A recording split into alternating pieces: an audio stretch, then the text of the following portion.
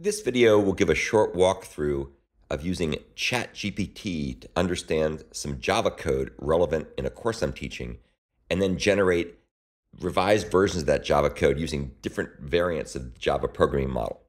So first, let's go ahead and ask the ChatGPT to analyze the following code. So we'll say, please explain what this code does.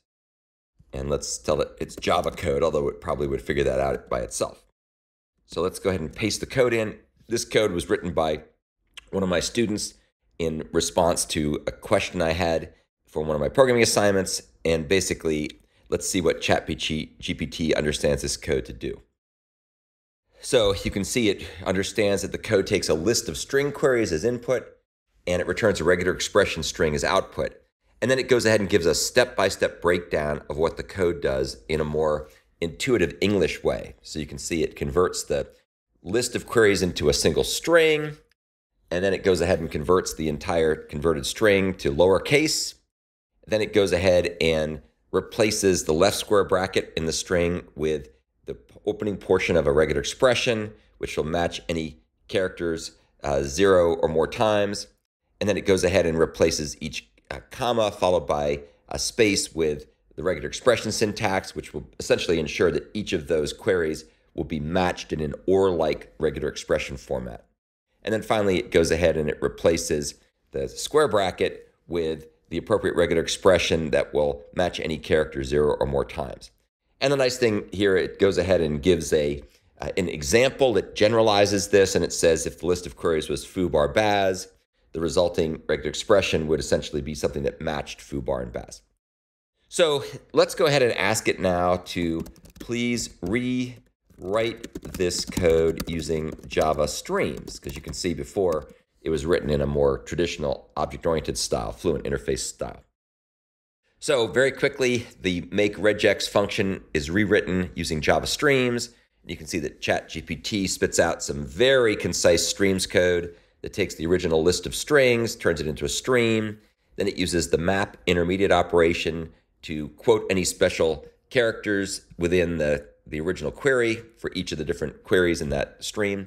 And then it uses the collect terminal operation together with the joining collector to do something really interesting. And what was fun about this was I didn't really remember that there was this 3-parameter variant of joining that will go ahead and insert the .star regular expression between each of the query strings, and then it'll prepend the open paren .star at the beginning, and it'll postfix or postpend, append the .star close paren at the end. And so you can see it, then it goes ahead and explains exactly what it's doing, and it explains how that 3-parameter version of collector joining works.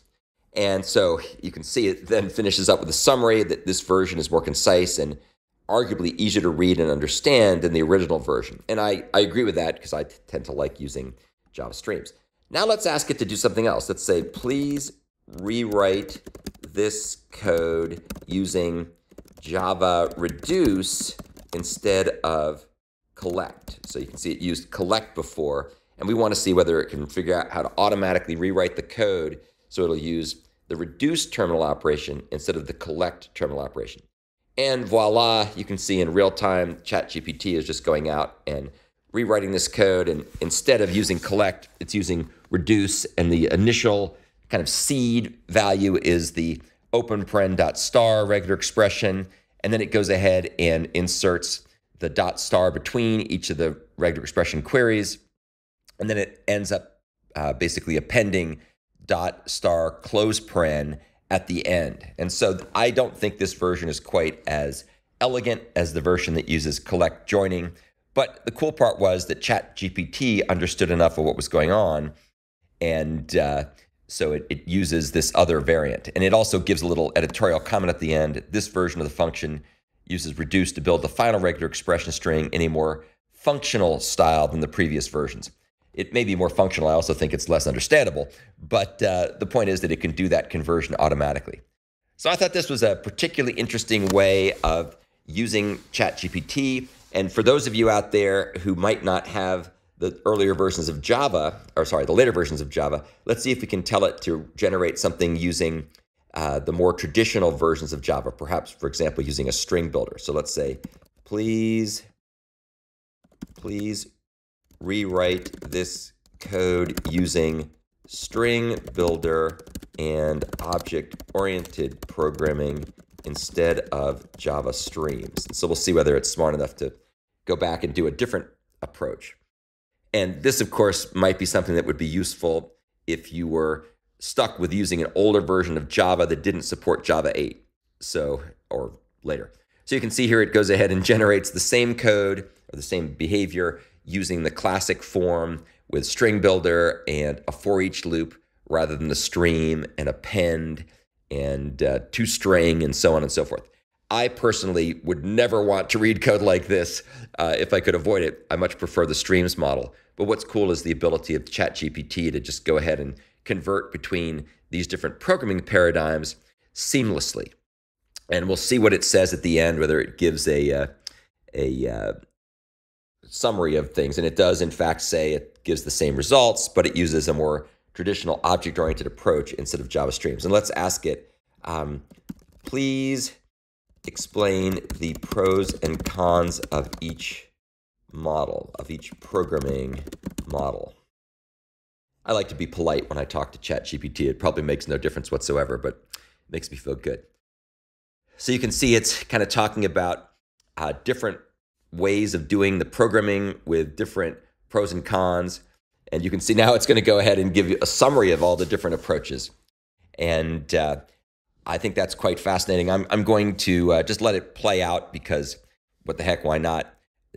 This would also be fun if you were teaching a course and you wanted students to be able to go off and kind of analyze the pros and cons. The downside, of course, is that now that we have a tool like ChatGPT, being able to ask these kinds of questions in a quiz or an exam that's online becomes somewhat problematic because it's all too easy for people to go and have ChatGPT give you the answers instead of having to remember those things. So you can see here it goes ahead and gives the pros and cons of each approaches. Just for kicks, let's see if we can ask it to do a reactive programming implementation, and we'll see if it can do the same approach. Please rewrite the make regex method using RxJava and reactive programming. See if it's smart enough to do that. That approach I'll just be curious to see what it does, whether it's able to do that or not. That may be something that's outside of its grasp. You can see it sitting there thinking and may not be as familiar. One of the other interesting things about ChatGPT is that it's going to work better on models and languages and styles where there's lots of information available on the web. So for example, object-oriented Java undoubtedly has lots of good examples. Functional Java has lots of good examples. And let's see whether or not it's got enough knowledge to do the correct implementation using RxJava. So here it goes. It took a while, a little bit longer to think about how to come up with a solution using the word think loosely, of course. And you can see already it's figured out how to return a single, which is an RxJava reactive type. And it's figured out how to use the from observables factory method to convert the list of queries into an observable. And there it goes. It's going to go ahead and use the RxJava reduce technique in order to create the result. And let's see if it can do all this stuff. Okay, so it uses reduce, and then it takes the result of the reduction and it uses map to wrap the openparen.star followed by the regex that was returned by reduce followed by the .star close paren. And that does indeed appear to be correct code. It's not necessarily as concise as the code we saw for Java streams, which I think the one using collect is probably the most concise one, but it does appear to be correct. And again, it may not be the kind of thing a programmer might do if they were very fluent with RxJava, but it certainly was amazing at its ability to be able to convert between all these different paradigms automatically and also provide a nice explanation of what it's doing. So right here, it's kind of spitting out the results, explaining how it made the choices. And I think, again, it's interesting that it took it a little bit longer to figure this out, but it certainly took it a heck of a lot less time than it would probably have taken a novice programmer who didn't really have all the various best practices and APIs of RxJava memorized in order to be able to produce that output. So once again, kind of demonstrating the amazing ability of ChatGPT to create content from prompts and how it can switch between paradigms very rapidly. So let's see, when it's all done spitting out an explanation of the code, whether it gives a little summary of what it's done. I think it's also interesting to note how the descriptions are all valid English. They're easy to read. They're pithy and concise, and something that pretty much anybody, I think, could understand if they were willing to spend time learning how to do programming with Java. And let's see what it says. So it uses a more reactive programming model with RxJava. And that's correct. It allows us to express the computation in a more declarative and expressive way. And that's a little bit perhaps hyperbole, because I think the Java Streams version was also very declarative and expressive.